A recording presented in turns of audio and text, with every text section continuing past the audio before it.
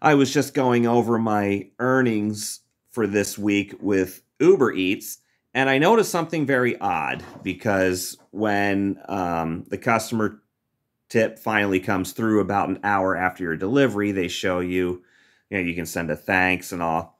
So I went back to this weekly roundup and look at this. Increased, increased, increased, increased, increased, increased, and so on. It's actually not true.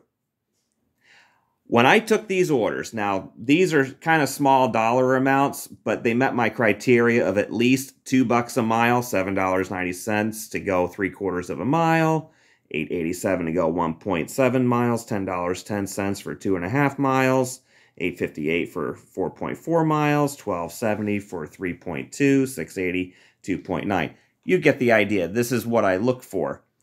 And, every so often, the customer does increase the tips. But on every single one of these payouts, they are exactly the dollar amount that Uber offered me, and I accepted.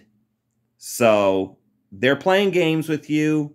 I call BS Uber.